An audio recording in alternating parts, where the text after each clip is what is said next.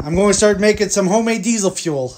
You know, I got my shed cleaned up a lot better. I still got to clean the stuff on the top of these totes and my workbench and stuff. So I'm going to show you an improvement I did. On my old video, you could see on my profile, or there's a link down here for all my homemade diesel fuel videos, is this mega filter. So what this is I did originally have this barrel sitting over top of the hole of the tote, so the oil would go down and go in the tote, but in case this overfilled because it got clogged up with dirt, the oil will come off the barrel and go into this funnel and go down into the tote.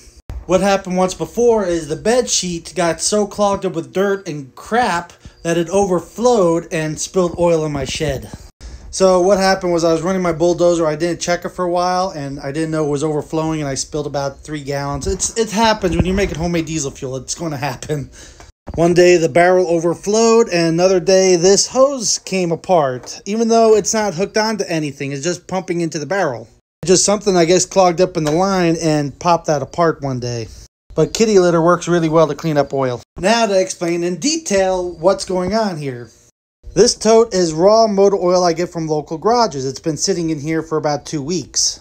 That allows the water and dirt and everything to settle to the bottom of the tote. And this hose with a piece of metal on the end is about 5 inches off the bottom of the tote.